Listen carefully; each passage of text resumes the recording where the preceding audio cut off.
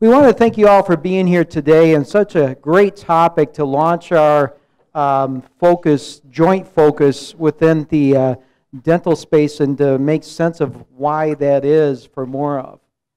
As we're working with 300 dental students at UF with the educational series through our HELPS program, and we want to make sure everybody understands why that is and how it's important in the overall integrated health care of a patient and the greatest outcomes. So today's sponsor, I want to recognize Oberman Law Firm, Stuart Oberman. We want to thank him for making this happen and sponsor your breakfast, and that we're able to have this room and have this meeting today. So thank you, Stuart, for your sponsorship today. So today the focus is on the differences of a dental practice versus a medical practice, legal-wise, liability-wise, and then look at to say what is the need for the two to coordinate care with the same patient, and maybe how that doesn't happen as it should, and give some great examples of how it is and how well some of the outcomes are. So we've got a great panel for you today. Very excited. Please think of some good questions. This is meant to be an interactive presentation. That's why we've got so many on the panel to answer questions and make some great points. And then we're going to share this with the dental and medical students because of how important this is. Because that's really where it needs to begin, right? So, let me introduce our panel.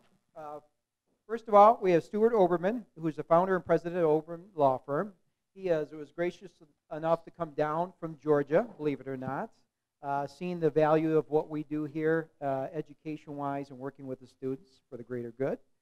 He graduated from Urbana University, received his law degree from John Marshall Law School. He's been practicing for 24 years.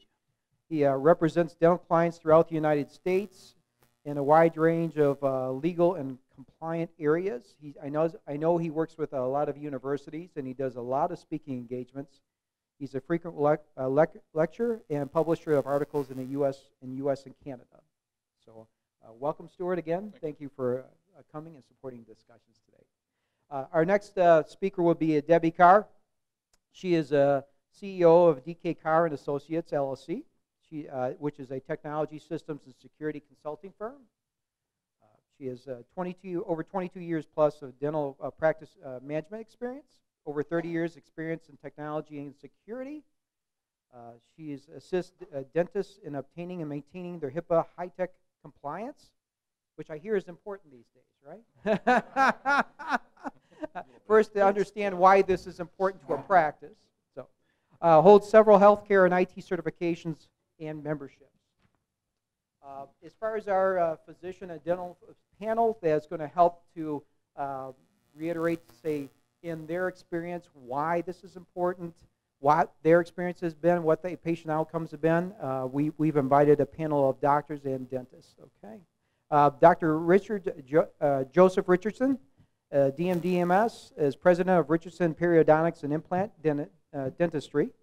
He attended Wichita State University and University of Florida College of Dentistry. He's active in the Florida Dental Association, a delegate to the FDA from the Lake County Dental Association, and is a professor at UFCD. So welcome, Dr. Richardson. So, thank you. Dr. Pam Trout attended University of Miami at the University of Kentucky Medical School. She's president of Doc Pam, Pediatric and Adolescent Medicine. On the medical advisory board for Blue Horizons Eating Disorder Services, board of directors for Orange County Medical Society in 2015, member of Association of Eating Disorders since 2013, and recently, this is great, recently won Gold Daisy Award for Best Pediatricians in Orlando in 2016. So congratulations, that's phenomenal. Congratulations.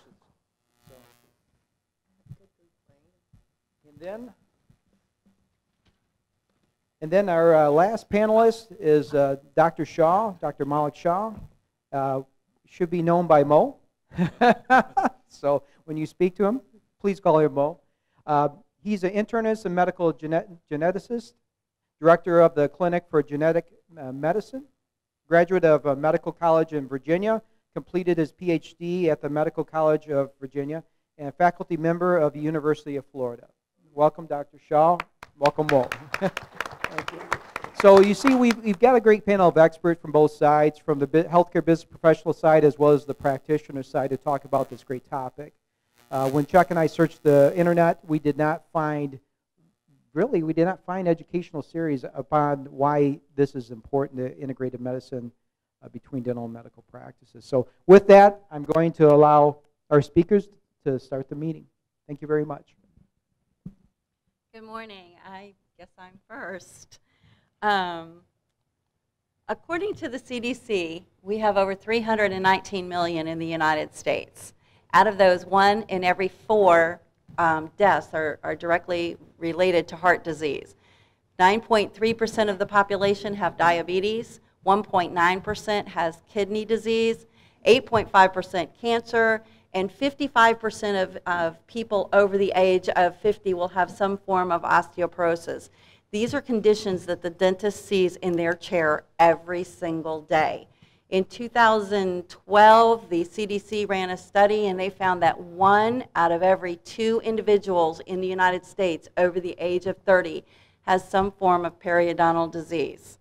Periodontal disease is an infection in the oral cavity. It is the #1 reason why, and I'm sure that Dr. Richardson can tell you a lot more than I can, it is the #1 reason why people lose their teeth. It is not due to cavities, it is due to loss of bone, holding those teeth in. Clinical study after clinical study shows the bidirectional link between missing teeth and periodontal disease. In 2009, I think it was, Harvard did a study and found that 65% of males not treated with period disease, not treated properly, would develop pancreatic cancer. Just last year, or this year, they found that, and periodontists have known this for years, there's a systemic link between the glycemic levels and scaling and root planing, or osteosurgery, which is the reduction of pockets or infection in the mouth. Everyone's aware of HIPAA in the healthcare space. Then we had high tech, which came into play in 2009. What most people are in the dental field are not familiar with is a term called meaningful use. And the purpose of meaningful use was to integrate care amongst the healthcare community. The only state that we see meaningful use in today, to date right now, is Minnesota. They enacted meaningful use January 1st of 2015. So if you are a dentist or an OMS, which is oral maxillary, or a private practitioner or a hospital in the state of Minnesota, you must meet meaningful use. The purpose of meaningful use was to use an electronic health record or medical record to improve the quality, safety, and efficiency of healthcare. It was to also engage the patient and family, improve care coordination, and this is where the link between dentistry and medical is so vital, because anybody who's having heart surgery or knee replacement or hip replacement, these are standard procedures in the medical community, but they should be sending those patients to the dentist to get clearance before they do those procedures, because this is infection. And if they had infection anywhere else in the body, they would say, oh wait, we can't do that surgery quite yet. But because they're not looking at this, they go on and do the surgery. So the idea is to improve patient health care and, of course, maintain the security and privacy of health care. The goal is to bring interoperability into the healthcare space, and the medical community is seeing interoperability where they can go in and they can check labs. If they're in a private practitioner, they can go check Quest Labs and get their lab results, or they can see what procedures were done at the hospital. In dentistry, the only area that we really see that interoperability is through DICOM, through our imaging. We know that dentists take a X-ray or radiograph called a panoramic or panorex. We know that when it's taken properly, the doctors can see the carotid artery. They can see whether it's clogged. That's happened on more than one occasion. I ran a perio office for over 22 years. I've seen my doctor refer to a cardiologist because someone's blood pressure was elevated in the chair, and they hadn't been to a physician in years, but they came to our office because they had a toothache. Or the glycemic levels, because we ask questions. We ask their medical history. And the dentist can see the results of issues in the mouth without even asking. They can tell you if somebody smokes, because meaningful use, you have to ask if somebody smokes in the medical community, right? Dentists can tell you that without even asking. They know just by looking in the mouth. So the goal of interoperability is to increase and to enhance the coordination of care between doctors and between healthcare. Dentists need to play a vital part in that speech and in that talk. ADA got asked to the table only in 2013. Dentistry is being moved into the medical model under Obamacare or under the Affordable Health Care. Dentists are now required, it used to be we would opt out. Dentists are in the business of saving teeth. So we would opt out of the Medicare or the CMS. We would not accept Medicare or Medicaid. Now we're being asked to complete a 8550, which allows the dentist to be an ordering and referring physician, which is vital in the healthcare because the dentist does refer to the cardiologist, the endocrinologist, or even just a general practitioner because we see things, the doctors see things in their chairs. But if they haven't filled out that 8550, they're not going to be able to do prescriptions for their patients. So they're being forced to do that. We're also seeing where when simple extractions, the green thing is an EOB from Delta Dental. It was for what we call a 7140, which in the dental field, we know that that is just a basic extraction. We had to send it to medical before we can send it to dental insurance. We're starting to see where more of our procedures are having to go to medical first. In October 1st of 2015, ICD-10 was released. Prior to ICD-10, the only dental codes that you saw in ICD-10 was an exam, a PA, a Panorex, extraction, and one denture in a lifetime unless you were a pediatric patient. Now, everything we do in dentistry is in ICD-10. We are in the case series, in the digestive system. So the goal is to start bringing patients, they don't even want to call us patients anymore, it's persons, into the medical field. So that's it for me. That's it? That's it. Any questions? I got a lot. Yeah. We'll talk afterwards. Okay. I've got two topics, and really in my topics, there are two different worlds. You know, one's what's the differences and difficulties in pursuing a medical malpractice versus a dental malpractice. It's two different worlds. In preparing for this, I was doing some statistical analysis, and what I found out in researching maybe 5 or 6 insurance companies, which sort of rule the industry, it was amazing what I found. The willingness is that medical is so much more complex, so much more complex. And a rule of thumb in the medical malpractice area, and we get a lot of calls for, you know, hey, so-and-so was injured, what can we do, how do we do this? And a lot of times we'll refer out those cases because we just won't take medical malpractice cases. And we also get a lot of dental malpractice cases that we get calls on. We refer those out because it's not good for me to take dental malpractice claims or medical. So the willingness is that it's a complexity. In the medical malpractice area, you're talking about unless you are totally disabled or unless you are, you know, wrongful death, you generally do not take a medical malpractice claim because it takes thousands of dollars to defend it and also takes thousands of dollars to pursue it. And I've got some statistics that are just beyond, I mean, I was looking at this, I'm like, you got to be kidding me. So on the medical side, the average physician, okay, will spend 11% of their career, their 40-year career, statistically, with an open malpractice claim. That's amazing. That is amazing. And most of the states, a lot of the states have caps, so it's not cost effective to a lot of times pursue these medical malpractice claims. In 2003, there were reported from one particular company 15,000 medical malpractice claims. That dropped 40% to 2014 to 8,900. That is a huge, huge drop. So what we're seeing is we're seeing legislative issues, and we're seeing lawyers just are not pursuing these cases unless it is a slam dunk, because it takes, by the time you go through trial, it takes 3 to 4 years to get to trial in a medical malpractice claim.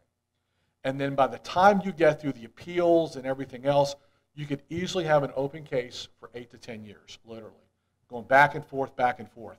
And then, interesting enough, there's only 6 states in the country that control about 47% of all malpractice cases. 6.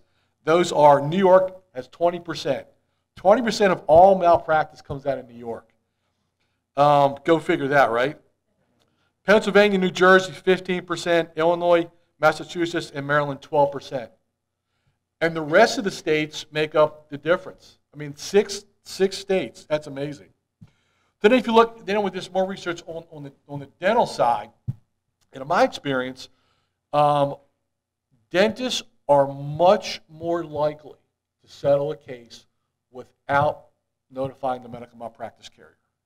Because, once you get on the databases and once you have the claims, and as a whole, the dental malpractice claims, in relative speaking, are not that expensive. So if you look at all the malpractice claims that were filed, according to insurance company statistics, 13% were dental. That's it, 13%. It's not a lot. The average claim paid out is anywhere from $25,000 to $35,000. That's not much. That's not much. And then the average expense runs anywhere from, depending on what occurs, $5,000 to $17,000 in expenses. Now, I know on our end, we'll get these calls, hey, Stuart, I want to go ahead and get this case settled. Here's my exposure. We'll take a look at it. We'll evaluate it. And our guys on the dental side are much more likely to get a release, pay $5,000, $10,000, $15,000 out of their own pocket and get rid of it instead of pursuing a malpractice claim. So your average settlement, statistically, 44% are under $10,000. That's it. You're not talking a lot of money. And most of the cases we get are wrongful extractions. So what's a tooth worth? So then if you drop it down even further, you got 32% in between $10,000 and $50,000. Drop it down further, you got 14%, $50,000 to $99,000. If you get to that range, you've done multiple things wrong. You probably pulled a couple wrong teeth. You've probably cut some things you shouldn't have. We've got cases where implants have gone through the jaw. I mean, it's some nasty stuff. The highest rate for problems in our area in dental is surgeons. Oral surgeons. And then AIG came out with some statistics in some of their analysis, and it'll vary a little bit, but 40% of their malpractice claims were paid in dental. That's a lot. That's a lot. So in our end, what we see is that on the medical side, lawyers are just not willing to write letters and send packages on the medical malpractice side because it's so cumbersome. But what we see on the dental side is that we get a lot of one-offs where lawyers say, hey, you had a wrong filling, you pulled the wrong tooth, you did this, you did that, here's our demand. We get much more of those. And then on the dental side, the lawyers that a lot of times will pursue those claims, that's not their area of expertise. They're looking for a one-off hit of 33% or whatever the recovery is. So there's a big, big, huge difference, I think, as far as what's being pursued. Then we get to the cybersecurity side, and what's the, why is it risk of cybersecurity and HIPAA breach more likely to occur in medical instead of dental? It's exposure, it's size. It's size. It's the sheer numbers. Dental practices, you're looking at, you got really three areas. You got the guys who just want to own one practice and they're done. You got guys who want to own multiple practices that are dentists that are practicing. They want to get into the MSO model. And then you've got the whole nother world where you've got the corporate dentistry. But most of the dentists are one-offs. They got 6 employees, 10 employees. They got a hygienist. They got a couple assistants. A couple front desk, and then you got the doc, and maybe you got 2 docs. So their exposure is not as great as if you got a hospital system, or if you have dermatology office that has maybe 8 or 10 offices, maybe 70, 100 employees. And I think because of that, on the medical side, they are, there's the word phishing now, which you and I discussed a little bit, where they open up emails, or they're spoofing where somebody tags your email and sends it out under assumed name. So your exposure is much, much, much greater because of the sheer numbers and the sheer risks involved. Dentistry is way behind, in my opinion, on HIPAA compliance. Way behind, way behind. A lot of our guys, their manuals are not up to date. They have no idea what the compliance is. They're not aware of a lot of the security issues. They're getting there, but they're very, very vulnerable right now to cyber breaches, only because they don't know. And Debbie mentioned they had a great expression, they put their head in the sand, which is, it really is. I'll go and talk at all these conferences, and I'll mention, cybersecurity and ransomware and all these other things. I have no clue. They just never heard of that, never heard of it. But medical, I think, is so far ahead in cybersecurity. But yet, if you look, and you also got the biggest risk. If you look on their HHS website, I would say probably 99% of those breaches are medical, and it's because of some careless risk management issues. You got flash drives being left, you got laptops being lost, you've got emails being opened, you got third-party vendors. Third-party vendors are hacking into medical offices. If you go look, if you have nothing else to do, go up to the website, you'll see you've got different varieties of different breaches. So I think cybersecurity, dental has a whole lot.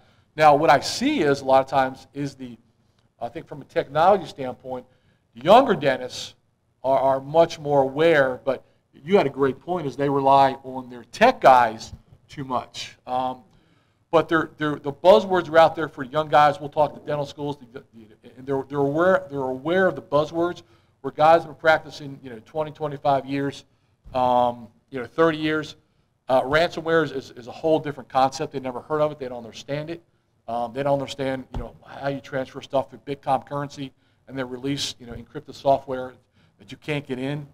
But medical gets it. I think medical gets it because they have to get it because the fines are so much greater. So, but it's 2 different worlds in medical and our industry, medical and dental. So I yield to my honorable colleague to the left. So, okay. Well, hey, thank you so much, Stuart and Debbie. The great information. What we'd like to do is, with the remainder of our panel, our doctors and dentists, to talk about their direct application and experiences within the topics of discussions. Could be around the patient care, integrated care, or even to say that technology or liability or legal issues, differences that were discussed. But what do you feel applies to you best that you can speak on, and just if you could each take a turn and discuss those points. Thanks. You want to start over here with me? Sure. Yes. All right. Well, I can talk about a lot of different things. So first, getting into the issue of HIPAA. HIPAA is a real pain, but it needs to be there, and only because probably there's a few instances of violations that result in real catastrophic harm, right? No one wants your pictures up on the internet, etc. The biggest issue is, like, all of you have clients out there, right? What's your #1 communication tool? Email, right? All right, so go next week and try to go through a whole week communicating without using email, right? That's essentially what HIPAA forces us to do. So I get tons of emails. On average, I get about 80 plus a day from patients, et cetera, which the reality is HIPAA makes it very difficult for me to communicate. The only way to communicate is via telephone. But as you know, you get on the phone with someone, the reason we use email is because we get to control the degree of contact we have. Once you start getting on the phone, each of those calls, instead of being a 30-second response, becomes a 5-minute, 10-minute call. When you talk about most physicians, dentists, et cetera, reality is we probably have between 1,000 and 1,500 patients in our panels. That becomes, unmanageable on a time basis. So this is where technology really has to come in. So we use an EHR that has a patient portal, et cetera. But even then, to be honest, sometimes you just have to kind of look the other way or do what you need to for the sake of the patient. So HIPAA is both a plus and a minus. I'll transition from that into, since this is about integration of dentistry and healthcare, I think we all believe that dentists and dental practitioners are part of the healthcare paradigm, right? We all agree that they're care providers. The issue is we don't necessarily treat them appropriately like care providers, right? So one of the things I'd ask you to do is go find your dentist or dental care provider that you work with or as a client and ask them, like, how many doctors do you know that's on your cell phone, right? So I have neurologists, pulmonologists, I have tons of people on here that when I see someone that I'm not sure what to do with, I can call and say, by the way, I have, a 52-year-old gentleman, this is what's going on, at least give me some advice. The reality is the lack of communication is exactly that. It's just lack of communication because we haven't built those bridges. The other issue becomes for most of my care providers that I'm referring out to, I tend to know, as we were discussing earlier, who's in network with what plan, only because I have to. I can't send a patient to a neurologist and then the patient comes back and says, well, that neurologist isn't on my insurance plan and you have to send me somewhere else. So what happens is over time, you just kind of develop an understanding of who you can send people to based on their care providers. The problem is dental insurance is kind of all over the place, and so we don't have that same degree of knowledge. So what happens is when I'm trying to refer my patients to dentistry, even though I know a couple of dentists and dental care providers, I don't know what care plans they accept and whether my patient will actually get that care or not, et cetera. So I think dental providers need to essentially act just like healthcare providers, and like most of my healthcare providers will send me something that says, hey, by the way, these are the services we offer, these are the insurances we support, and it goes into kind of our referral binder so we can always look at it, right? But we don't get that kind of same information from dental care providers.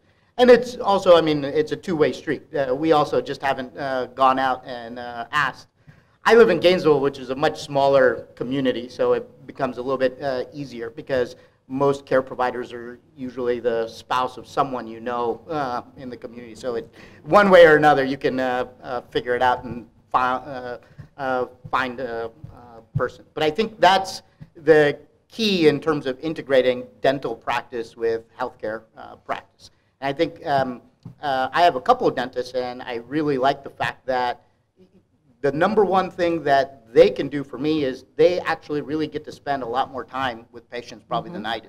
So, while they're in the dental chair, people will tell them all sorts of things that they never tell me, But it's the way the process happens. Medical students often tell me this. They're like, I just spent 45 minutes getting a history on this patient, and then I'll walk in 1 minute, I'll find something that they didn't tell the student, and the student gets all upset. Like, they just didn't tell me that. And I'm like, that's okay. It's not your fault. It's just that people communicate and share different things based on their comfort level with different providers. So I think many people have a much better relationship or a different relationship with their dental care provider. And so they will tell you healthcare facts.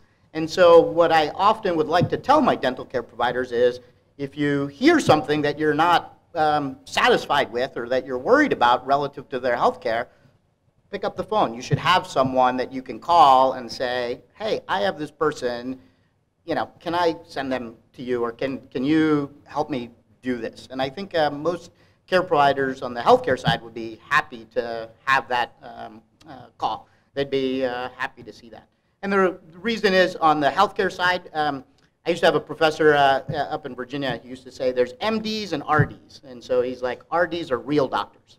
And the reality is, I think most healthcare practitioners are quite good, but there are a lot that, just because of the logistics and the process and the paradigm of the way healthcare is practiced, have kind of called it in a little bit. They're kind of going through the motions for the most part. Doesn't mean they're necessarily bad people, but it just means that their patient's health isn't quite optimized as well as it should be. And I think other care providers are on the forefront of recognizing that, right? So when you see the person in the dental chair and their blood pressure is out of control, and they tell you that their diabetes is out of, the reality is, either they didn't make an effort to see a healthcare provider because of their philosophical preferences towards healthcare, or their healthcare provider didn't do their job appropriately. And that happens. And so you got to identify those people and shuffle them into the system one way or another to someone who's an RD and who's going to take care of them. All right. Thank you, Mo, with some great insights. That was really awesome. So true life application. Next, we're going to go on to Dr. Pam, pediatrician.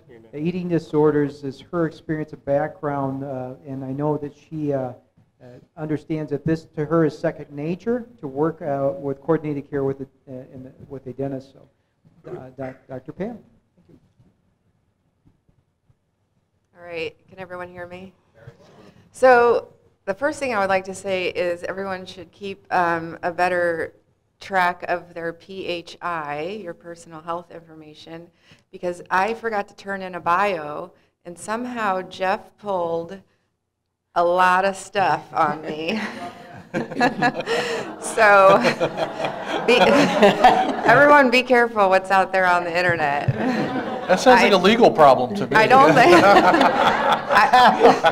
I don't think he hacked my EMR, but anyway, so I think the things I have to say probably are a little bit biased. Obviously, I'm a pediatrician, so we always say, and I was on my way over here and I thought, oh my gosh, I didn't even think of anything to say. And I think it's kind of the same thing, like pediatricians always say, well, kids aren't just little adults, right? Like, you really need a specialist, you really need, or someone who's trained in pediatrics. Like, we're not screening for coronary artery disease, and so I think it's the same thing. Like, teeth just aren't another bone in your body, right? So it really is important to have, dentists involved. I can think of a few instances where, clearly communicating with a dentist and kind of coordinating care is super important. And most of us, if you're practicing like really cautious, appropriate medicine, I feel like collaborating with any specialist is the better way to go. Like, I never refer people without calling the specialist to be like, this is what I found, this is why I'm referring them, and this is what I'm concerned about.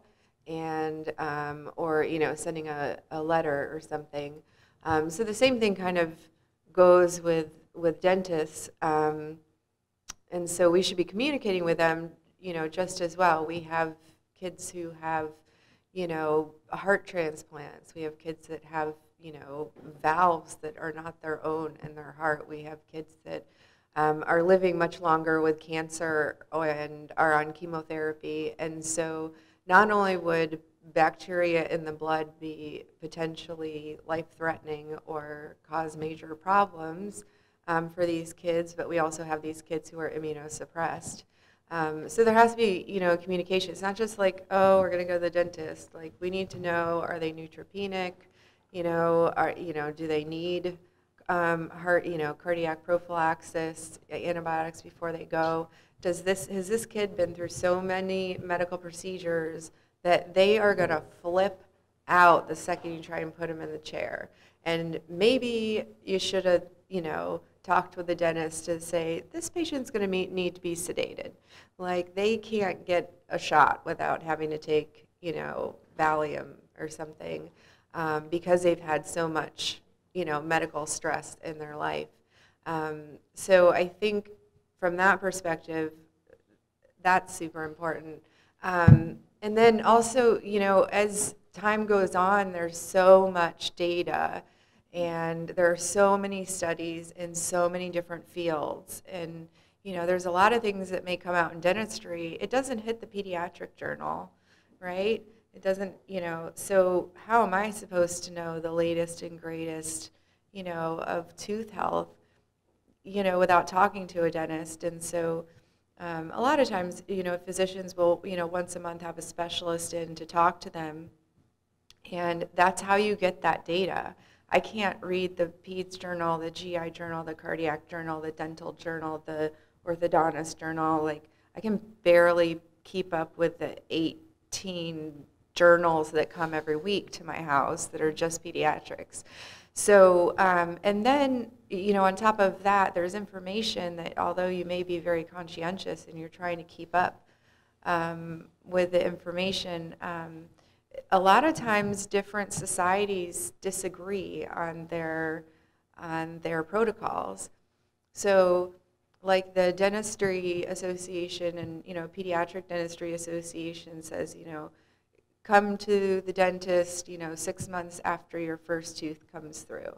The American Academy of Pediatrics says you need a dental home, which could be the pediatrician up until age 3. Well, what do you do from age 1 to age 3? Do you send them to the dentist? Do you not? And so how do you kind of, you know, reconcile that? And then also know which dentist you'll send them at 1, and they'll be like, oh, we don't need to see you till 3. And you're like, I'm trying to follow your guidelines, the dentist guidelines. So I think not only knowing your local dentist, just like you probably wouldn't refer to a cardiologist that you don't know.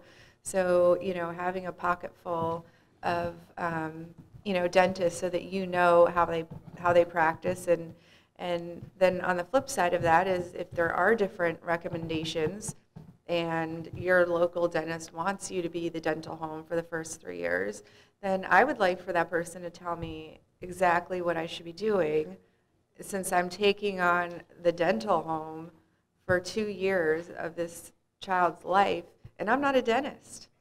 So it's tricky being a dental home when I'm not a dentist. Like, I wouldn't be the cardiac home or the, you know, cancer home. So I think when policies are different between societies, like, you have to talk to your local people to find out, like, okay, how are we going to reconcile this? Like, what's a good medium, or what, like, you know, what should we be doing? And, you know, in our case, you know, we found some good screening questionnaires, and we learned a lot about risk factors for which kids need to go, like, right at 1. And maybe which kids, you know, can wait till 3. Don't, like, shake in your boots.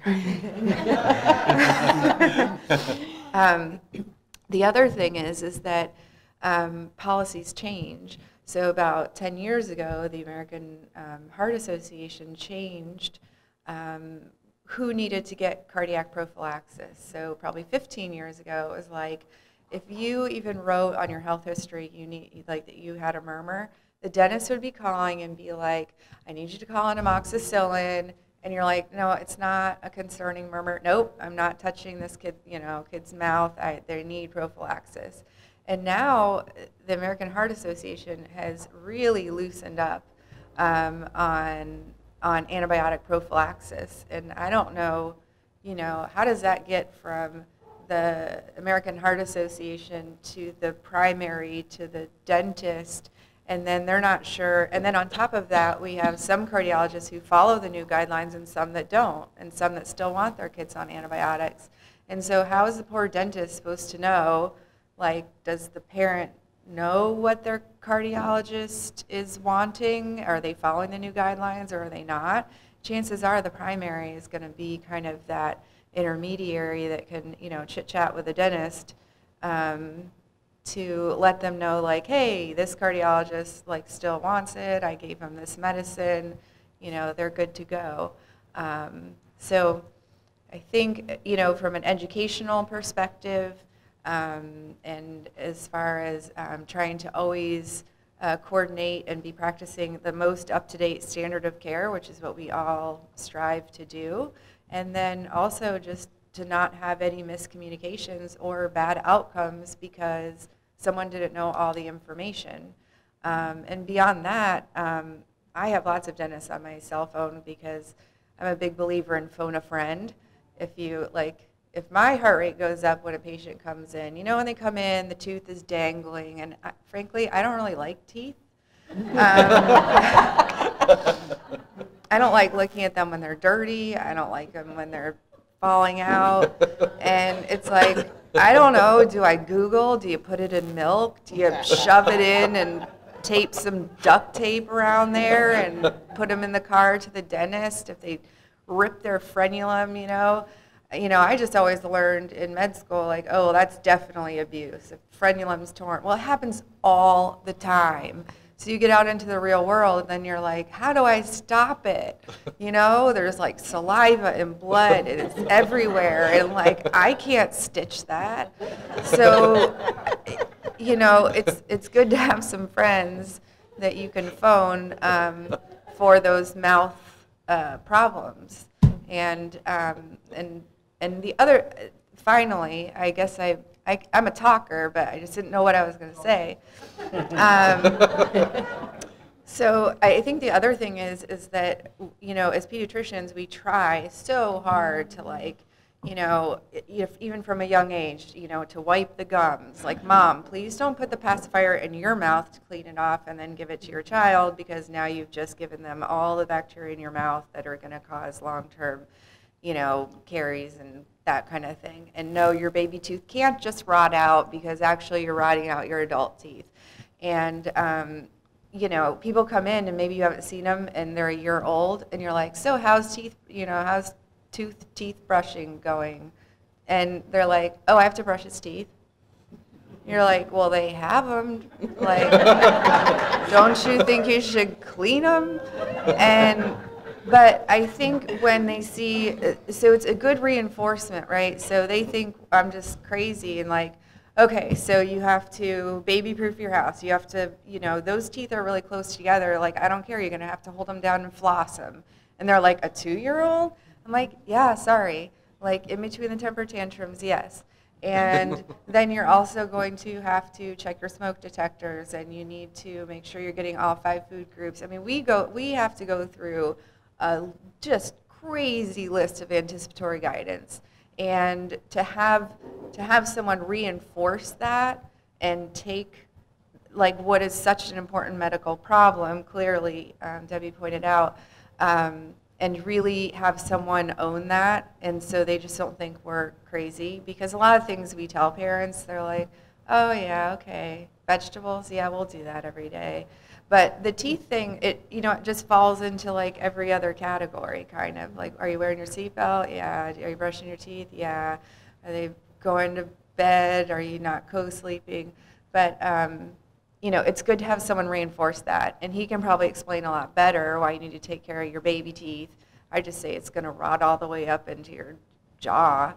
It's going to be gross, and then I'm not going to want to see it. But so it's good to have a specialist who is reinforcing all of that to parents and giving them that information. So, okay, that's it. That's all I can think of. And you say you didn't know what to talk on, and Well, I had faith in you. So very good just to show that it starts. It doesn't have to wait till someone's a senior to have coordinated care. It starts when teeth actually show up. So it's some great information. Thank you so much, Pam. Dr. Pam, I want to thank you for your information. Dr. Richardson is our periodontist expert, and he's going to have some great information, kind of to bring it all together as far as the medical and dental side from his experience. And what a great field that he's actually the crossover as a DMD, really. So, Dr. Richardson, well, please give us. Good morning. Thank you for having me. How do I follow that up? With a lesson, probably.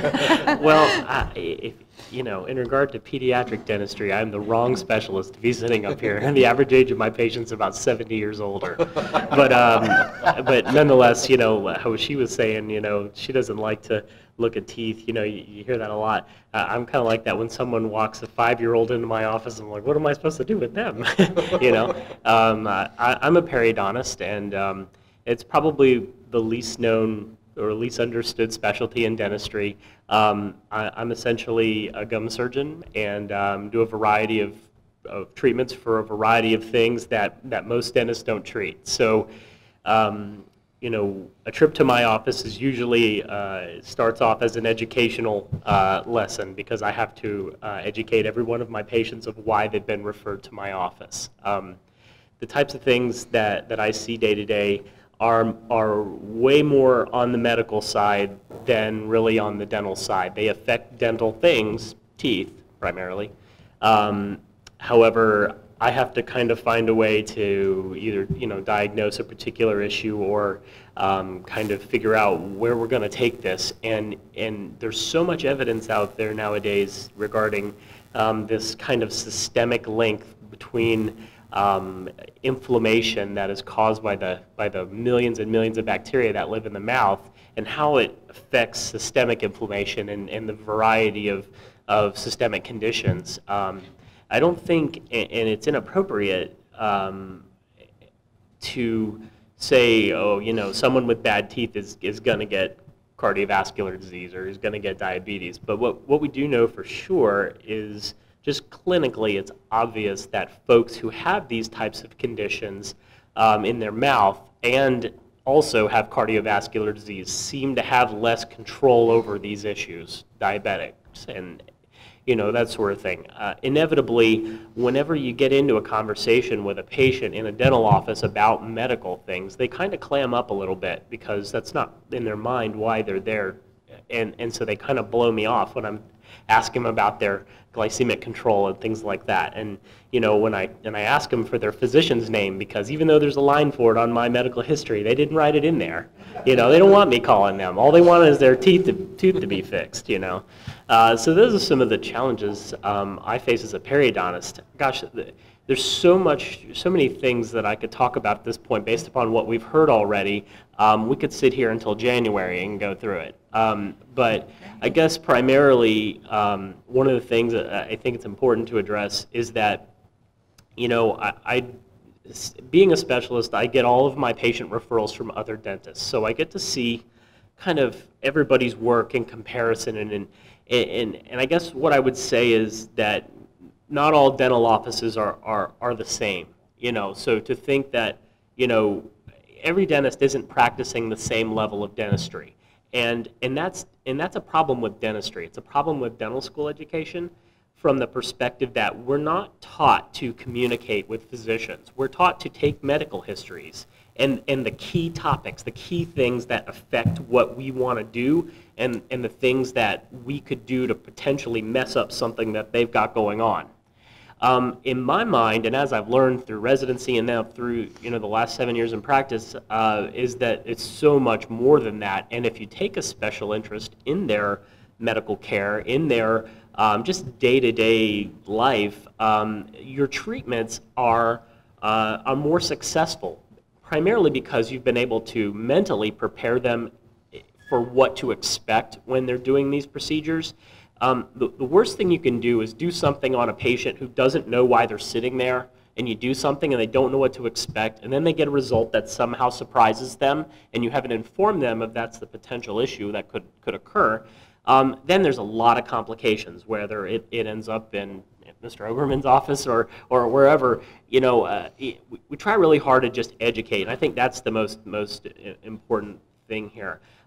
We as dentists, you know, to a certain degree, are always a little bit insecure in regard to, and I think it's the culture of dentistry. It's the, you know, it's watching a sitcom on TV and it's hearing that, you know, the dentist on the show wasn't smart enough to get into medical school and that's why they're a dentist, you know, things like that. And I think there's this ingrained insecurity that we're worried about calling a medical office and wasting the physician's time or asking something that they may consider as a stupid question or something like that. I hate that insecurity exists, but it does. Now, I don't really have the, I have to call. You know, I'm doing more invasive things on folks that involves a substantial amount of bleeding, a substantial amount of healing, and things like that. So I reach out to some of the dentists that I work with routinely, and you know, and if they're going to do things in their office similar or in the same ballpark of things that I would do in my office, which is now becoming the trend in dentistry, then I have to encourage them also to act like you're a specialist and take the necessary steps. Now, what I'm alluding to essentially is that in dentistry we have very little regulation regarding what dentists are allowed to do in relationship to what specialists normally do. 30 years ago, there were distinct dental specialties that were referred to do various procedures that were out of the realm of general dentistry, and that specialists went to additional schooling to learn how to do properly. Nowadays, dentistry is in this flux. It's in this transition where dentists are seeking out additional courses and things. I mean, we've got dentists doing Botox and dermal fillers, and we've got dentists doing, you know, dental implants who have never had surgical training other than removing teeth. You know, and the strange thing about it is that, I mean, I have dental dentist friends who place implants, and they're as good as I am. They're amazing, but it's not all created equal. You can currently take a cruise to Cancun and learn to place implants on a cadaver and place them on Monday morning, and there's no regulation to this at all. The only statute in the Florida statutes is simply that you have to perform it to the level of the specialist. But who's to say what that is? And the person has to know to be able to transition that to the Board of Dentistry or whatever. But even so, it is going on at a rampant pace. And so I would say dentists are distancing this gap between dentists and medicine as much as any of the physicians are. I mean, I think the physicians are just waiting for us to reach out and would be happy, and that's been my experience with communicating with physicians.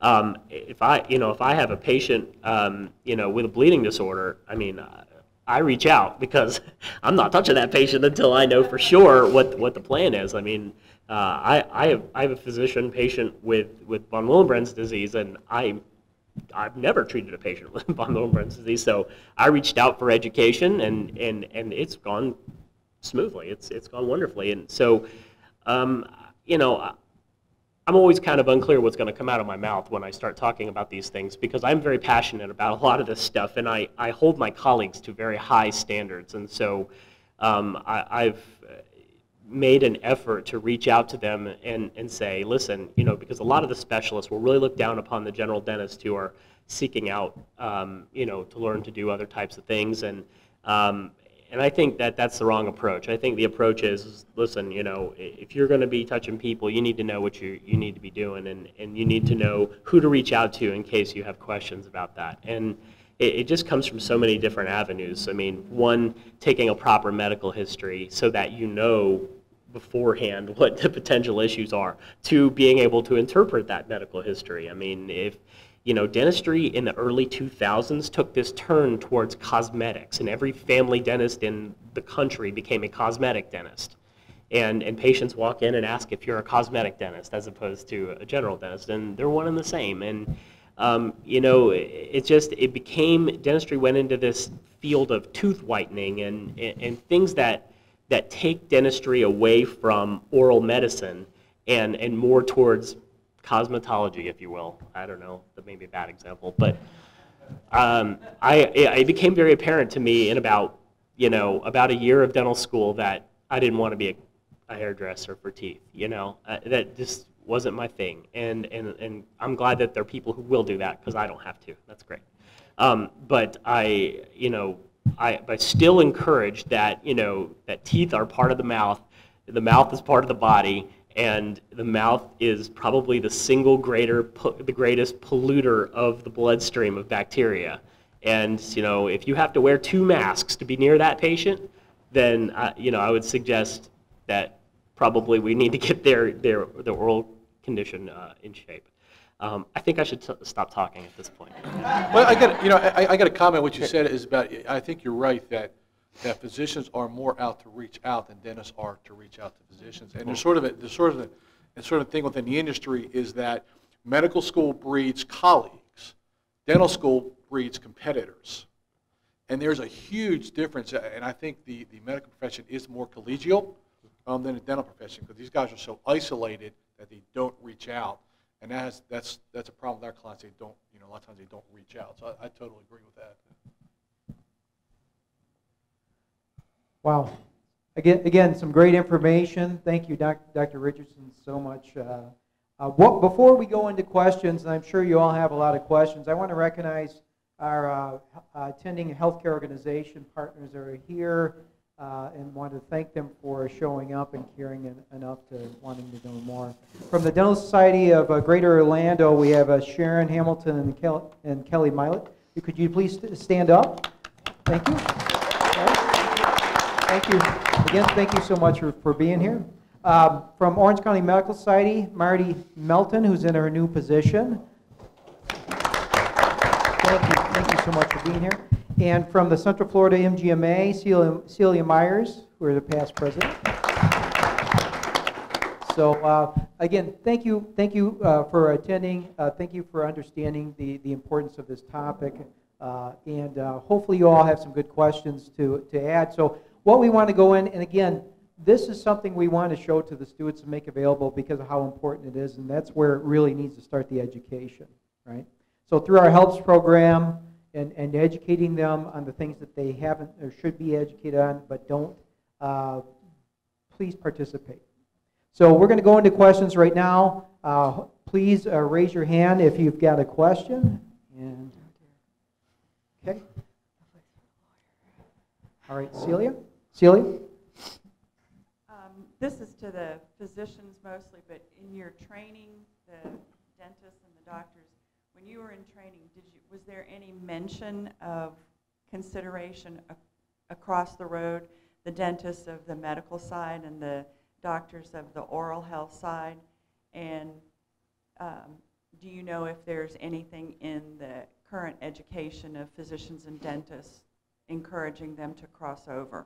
Because Dr. Richardson, today was the first time I ever heard the term oral medicine. I've heard oral health, but I've worked for physicians for 25 years or more, and there's never a question on the intake form about, do you eat regularly and that kind of thing, and if it's no, there's never a pursuit down that. In my world, oral medicine primarily refers to types of things that go on in the mouth beyond dental cavities, I think. Although I think it's probably included, but more like oral cancer, various tissue lesions and things like that. There's a specific field of dentistry that's referred to as oral medicine, but and I think that periodontics falls into that category. But thank you for bringing that up. It's important to me. In regard to your question of the integrating medicine and dentistry at an educational level, there are multiple programs because at the University of Florida, medicine and dentistry are in the same building virtually. There are some programs that are designed to match up dental students and medical students, and then they're assigned patients who qualify for a program out in the community, and they reach out and they go out to the patients' homes and they do home care visits, and it's just it's a really nice program. It started right around the time I was in school and still goes to my knowledge. It's a pretty good program. And I would answer that to echo what Dr. Richardson said, but I think education is severely lacking. So at my previous university, I was chairman of the student curriculum committee, so I can tell you from the medical student side, because I helped develop the entire curriculum, we had 0 lectures regarding oral health and oral medicine in the medical school side, except for the fact relating to the guidelines for perhaps antibiotic use or treating bleeding diathesis prior to any type of surgery, not just oral surgery. But other than those are probably the only two questions I can think of, even on the board exams from the medicine side, that kind of pertain to oral health. So it's an area that's severely lacking, at least from the medicine standpoint. All right. Thank you very much. We have another question.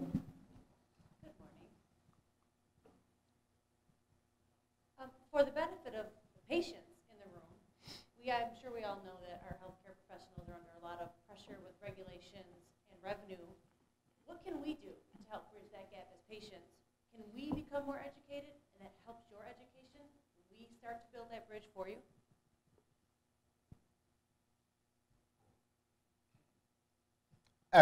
Yes.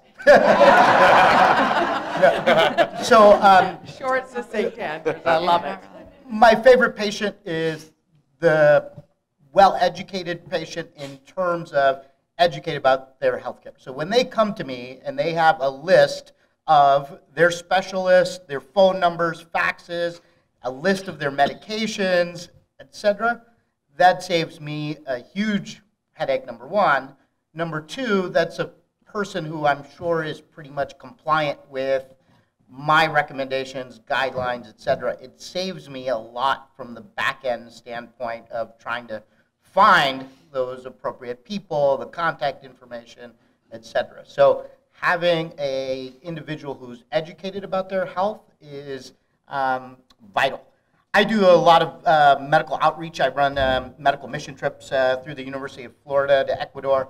I'm from India. I do medical outreach trips there. So one of the interesting things about the third world, they don't use EHRs, right? So interesting enough, patients are responsible for their own medical records. So when I see a patient in India, they actually come with a binder, and I essentially put another piece of paper on top of that binder with my notes on it and what I'm doing, and then I hand it back to the patient. I don't document it anywhere. The patient is then responsible for their own medical record that they carry around to them. So if they go see someone else, they just bring that binder, and it allows me to quickly browse through there and see what's going on. It's a very different model, but one that relies on patient accountability and patient responsibility, and in many ways it works a lot better than our current model here.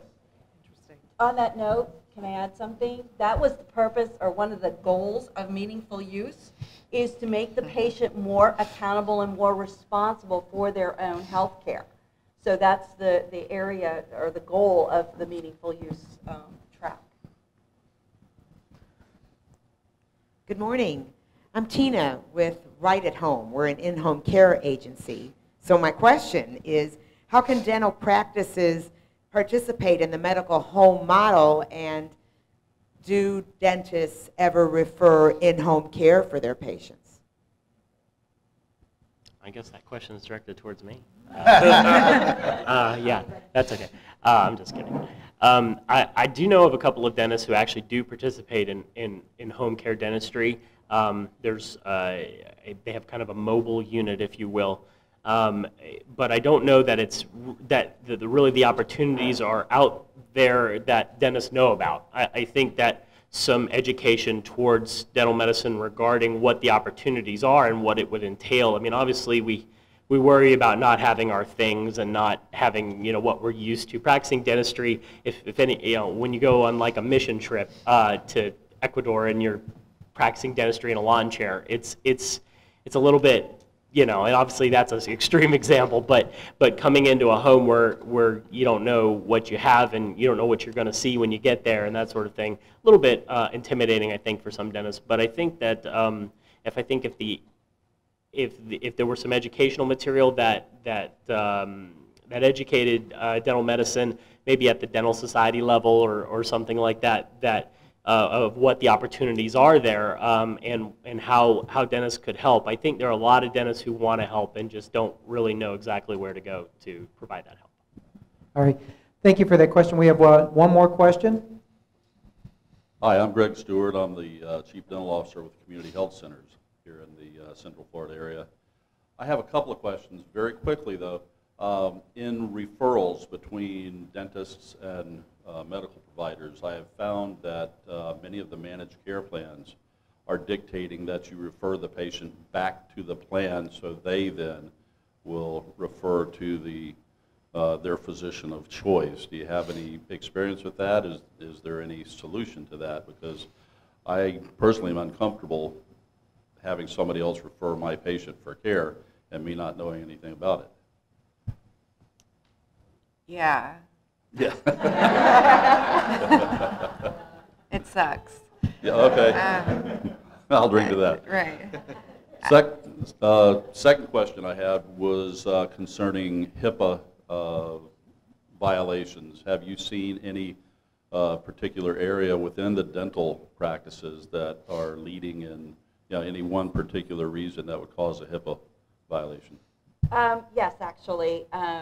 The biggest area that in dentistry that is lacking is the need for a risk assessment or risk analysis.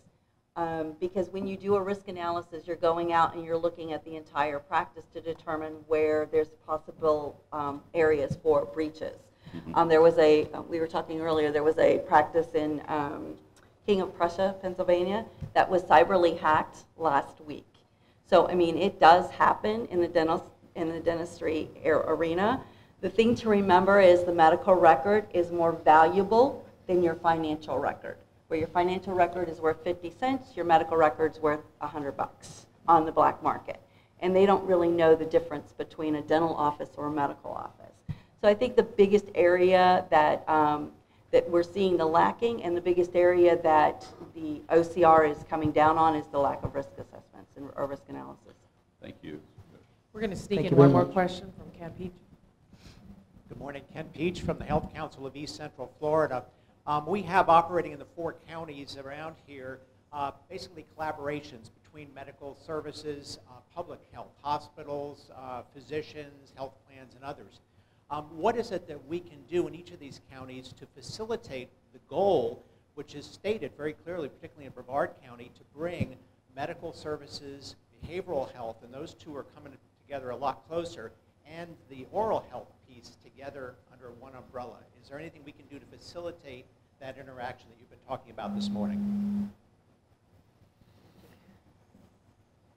I would say, for example, there's something called the North Florida Healthcare Guide, which is essentially a list of physicians and their specialties locally with all their contact information.